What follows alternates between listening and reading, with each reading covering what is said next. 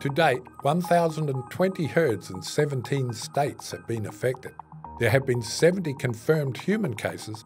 Most resulted in only mild illness, but there has been one reported death. The new administration has been very concerned by the increase in egg price and the reduced availability in eggs across most North American states. And so they've been looking at even reducing the amount of controls put on some farms. The controls in the cattle industry, in the dairy industry, have been criticised as well, haven't they? There haven't been any real controls in the cattle industry. Even if you haven't got legislation that would allow a really important, potentially zoonotic infection like this to be controlled, you'd want to very rapidly introduce legislation to allow it to be controlled for human health reasons, let alone the animal health reasons. But that hasn't happened. That sounds like a ticking time bomb to me.